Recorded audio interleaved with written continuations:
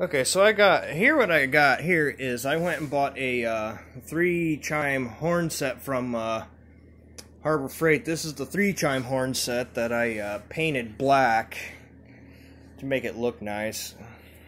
It is a nice horn. It was pretty okay for its price of $18.99, but the only problem is it doesn't sound very good, and it's one of those Dixie type horns, but I didn't buy it for that. I only bought it for the horns. But the horns all together, I want it to sound more like a train, but this is what it sounds like now. Kind of sounds really tacky and unpleasant, so let's fix that.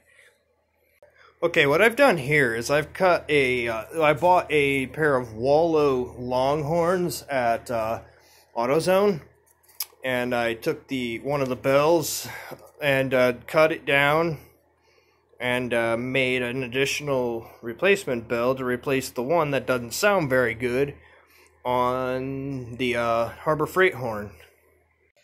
Oh, that looks really, really nice. Really nice. So there we go. These things just pop out, by the way. You just pop them out. They're cheap horns, but they're pretty decent for being cheap horns.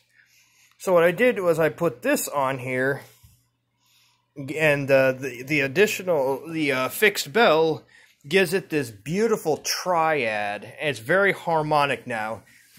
Now let's give it a listen. 3, 2, 1. That sounds much better. That sounds so much better. Let's hear that again.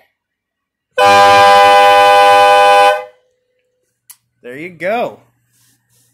That sounds beautiful.